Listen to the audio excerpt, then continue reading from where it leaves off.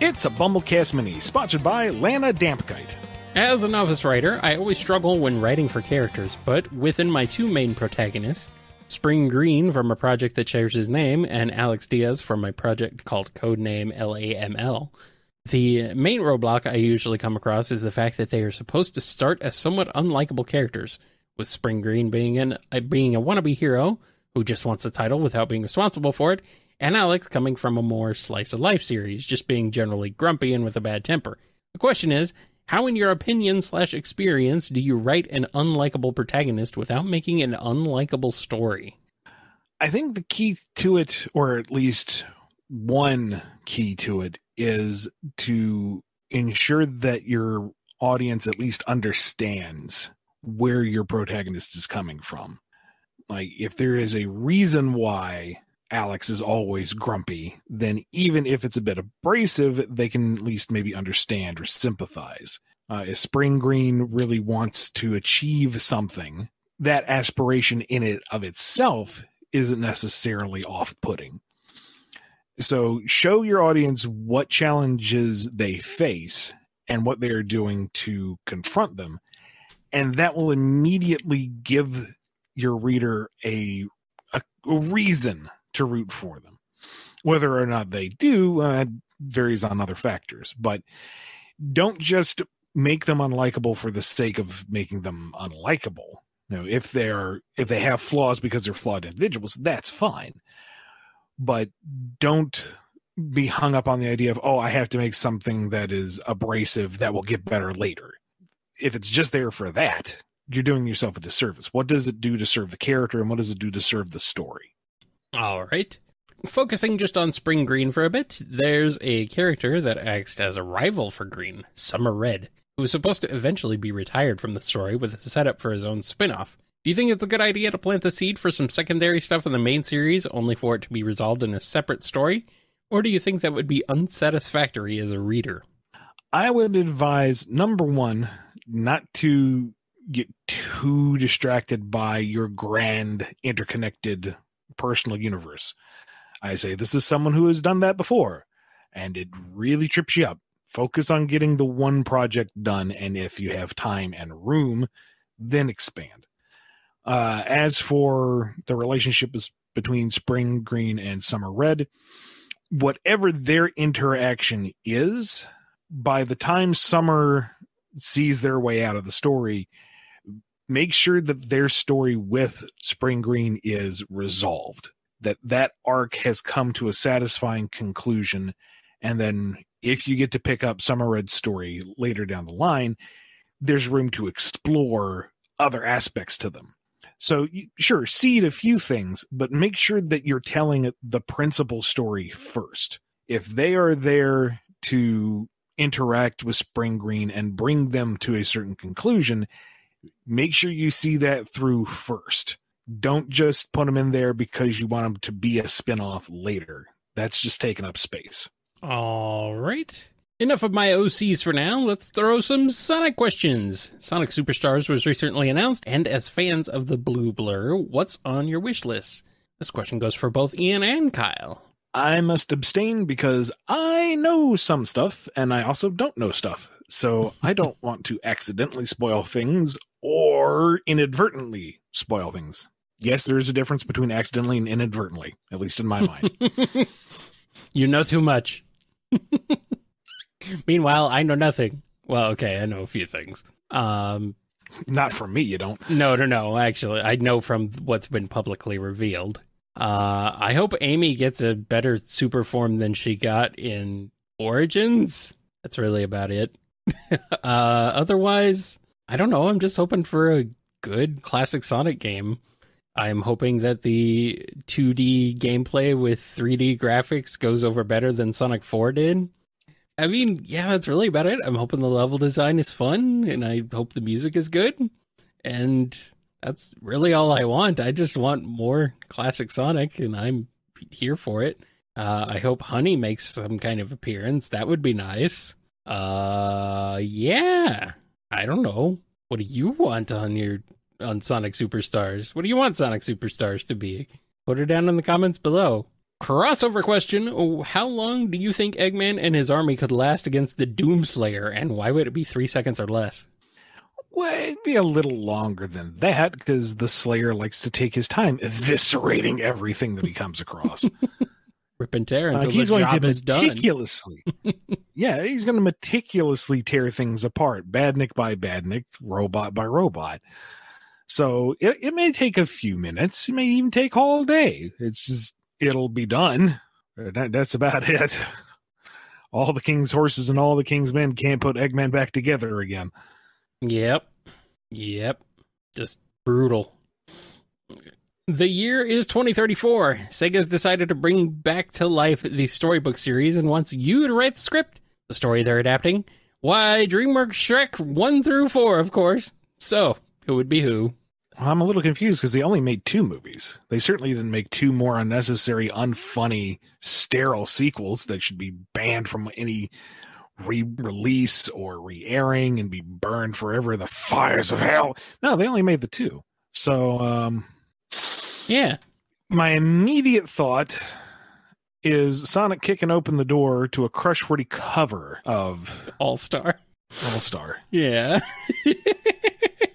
Could not think of the title to save my life. I could kind of tell. It happens. I mean, I guess Eggman is Farquaad. Princess Elise stands in for Princess Fiona, and her horrible secret is that at night she turns into a hedgehog, played by Amy. That'll really piss people off. Oh no. Tails isn't Donkey, is he? Oh, he absolutely is. Oh, okay. And Shadow is Puss in Boots. Okay. Pray for mercy from Puss in Boots. I mean, he already kind of has the voice. Mm-hmm. Who's Knuckles in this scenario? The gingerbread man? Not the gumdrop boxing gloves. Who is the Muffin Man? Such a brief cameo. Does it really need to be anybody? I set you up and you didn't take it. Well, I mean, shut up. Pinocchio. Who's Pinocchio? Vector. Okay, why? Because that ridiculous snout of his gets even longer. Say something ridiculous, like you're wearing women's underwear. I'm wearing women's underwear. Yeah. Are you? No. You most certainly are. I most certainly am not. See, I thought it would be like Tangle. Tangle's tail gets longer every time she lies. Yeah, maybe. Leave the K-Alex to be the 3 little pigs, I guess. I'm trying to remember everyone who's in the movie. There's a bajillion characters. I know. It's like the cast, the dragon. Who is the dragon? I guess we have the dragon and Prince Charming. I guess the dragon could be Cosmo if Donkey is Tails. See, I was going to say Bio-Lizard, but I mean, if you can manage to figure out how to make Cosmo look like that, sure. Okay. Yeah, why not? Prince Charming, Silver. I was going to say Jet, but yeah, Silver works too. Just to hear that voice being that smug and aloof, hilarious. Flat hilarious. It's true. It's true. I'm receiving word that Black Doom is the fairy godmother. That's pretty good. Well, it's certainly the most throat-destroying version of I Need a Hero in the world. Humpty Dumpty. Who is Humpty Dumpty? Yeah, now we're getting real off track. Yeah. Wasn't Humpty Dumpty in one of the Puss in Boots spinoffs? Probably. I don't know. Nah. We're not going into that territory. The only good Puss in Boots movie was the last one they did. Yes. That one was good. That one was very good, actually. That one needs to be I guess if you're gonna pull the Death Wolf from there, it would have to be Whisper. Oh, easy.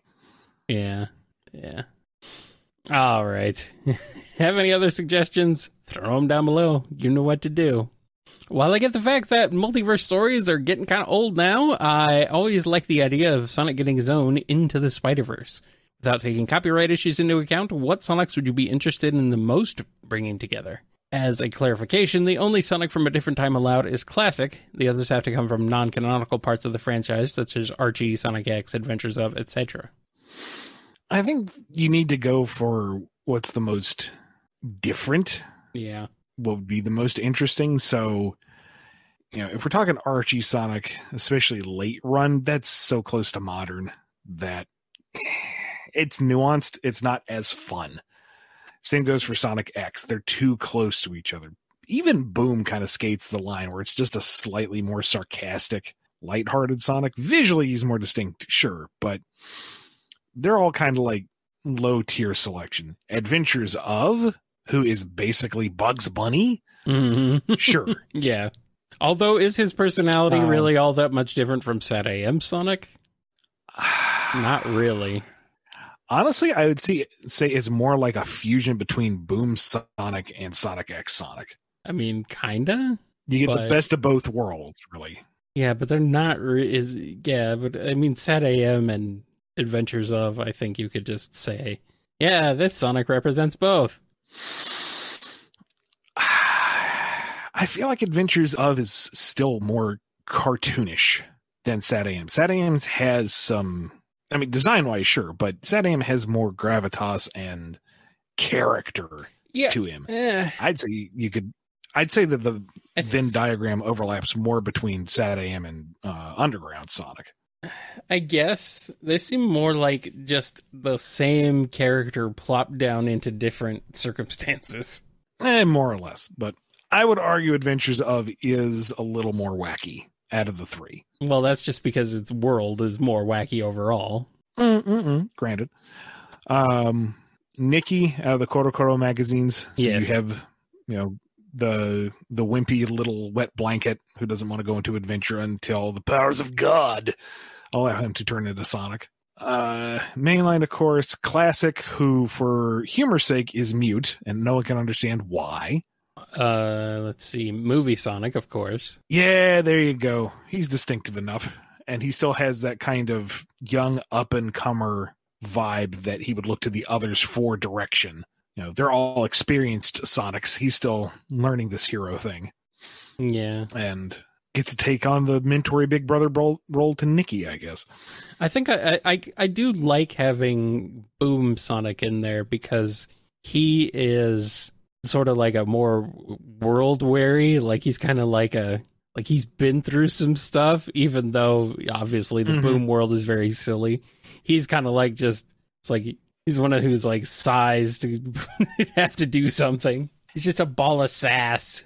So I think he could work. It's like the grumpy old man of the group. He's the one who finally turned 16. And we would be remiss to not bring up Sonic the Comic Sonic. Yeah. Where flanderized representation of his bad attitude aside, he is kind of more the sour note out of all of them. That's true, yeah. That very dry, biting British sarcasm that the others don't possess. So he would add a little bit of extra spice to the group. Yeah, but he would also have a British accent because he has to. Oh, yeah, he has to. It's required by law. By law. He sounds more British than Starline. One of my favorite Archie stories is the team-up/confrontation between Knuckles and Shadow. I always like the dynamic those two have, and I would love to see it again. How would you, as one of the writers who contributed to their dynamic, describe it? It's kind of like two matching magnetic poles being put close to each other. You can feel the power generated between them, but they are also repelling each other as hard as they can. They're both very self-serious. They're both driven They're both kind of laser focused on what they want to achieve and think that they know how to do it best. So there's so many similarities between the two of them, and they do not see it. And they would be rather insulted that you pointed it out.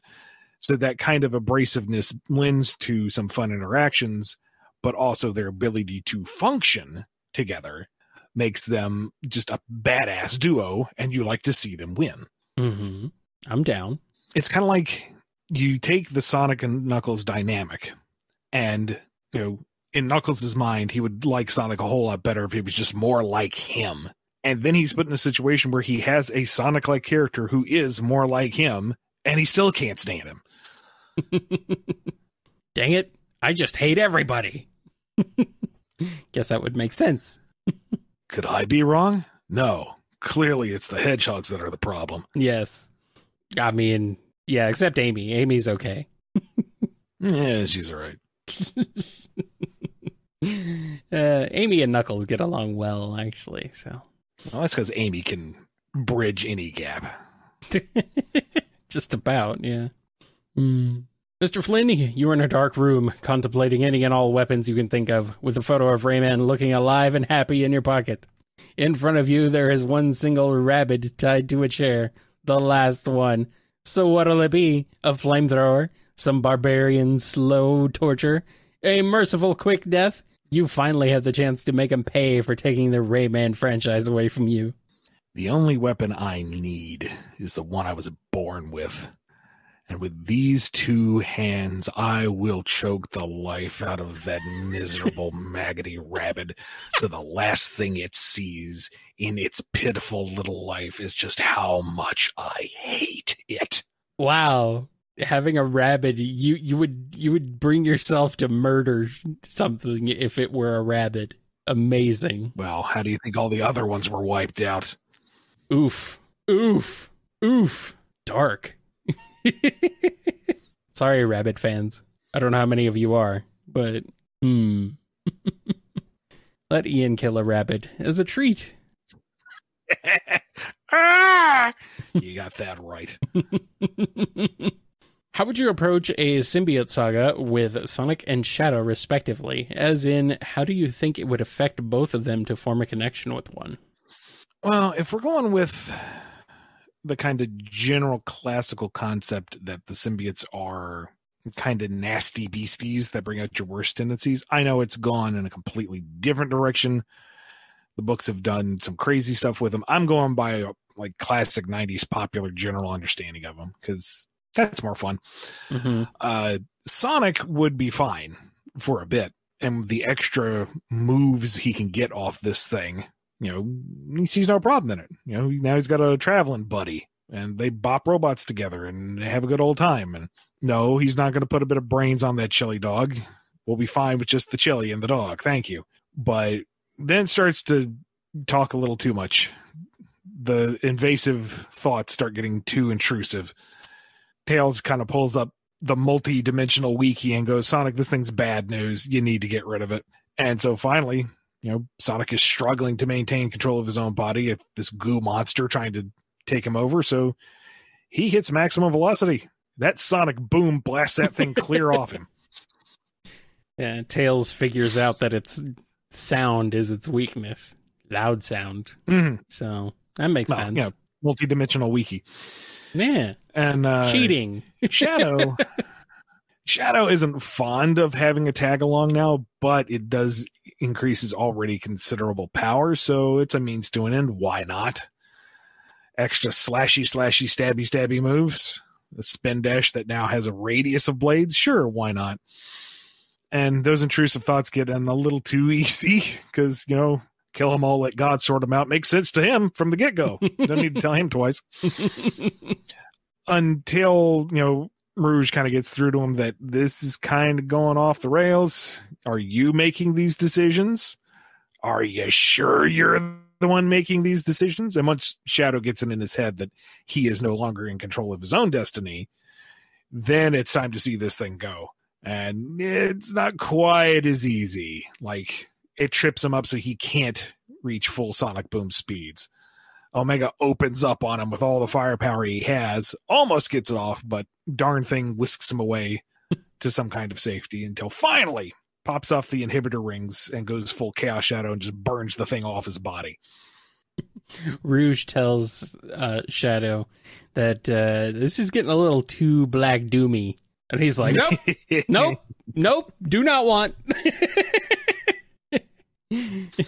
Just yeets it away.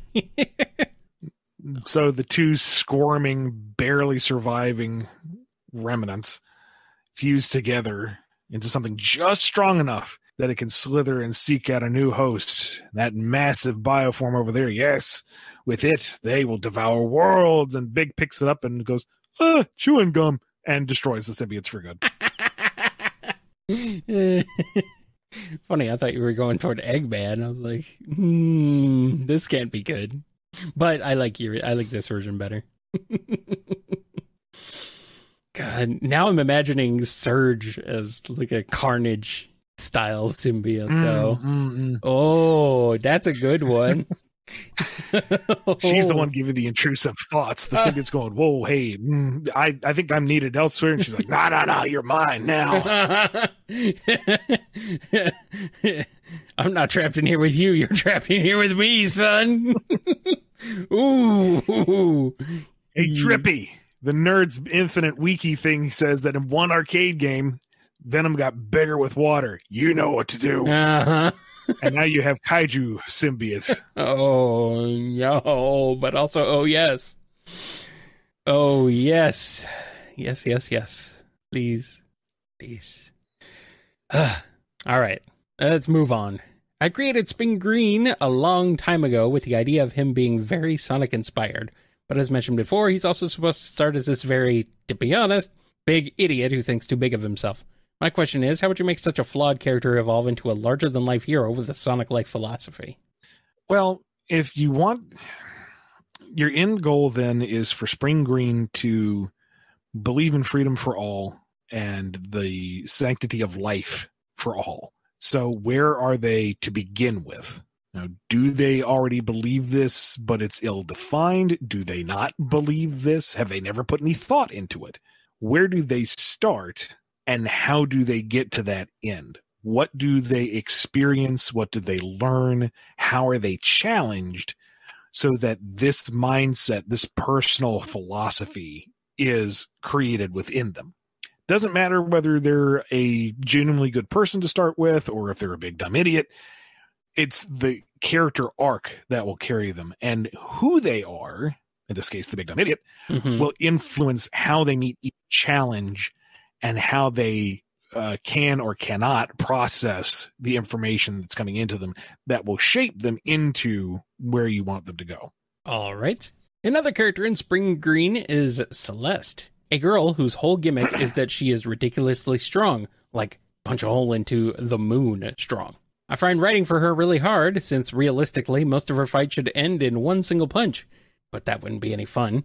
Any tips in writing powerhouse characters that are on another level? I personally think Superman from the Justice League animated series is a good reference.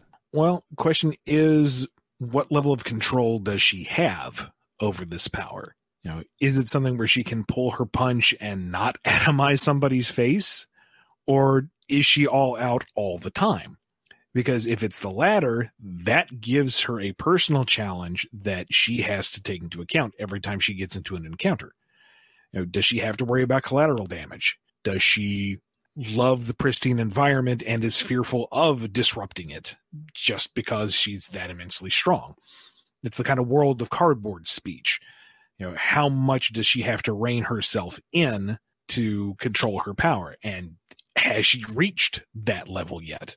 You know, since we cited the DC animated universe, you know, one of the first scenes we see of Superman in his own series is when he's trying to stop a falling plane. He rips the wing straight off because, whoops, you know, what are joints and weak points within structures, you know? You can't manage that strength necessarily, or he's still learning to properly control it. So maybe that's how you get around this initially, is that sure, she could end any fight immediately, but it will always be to an extreme.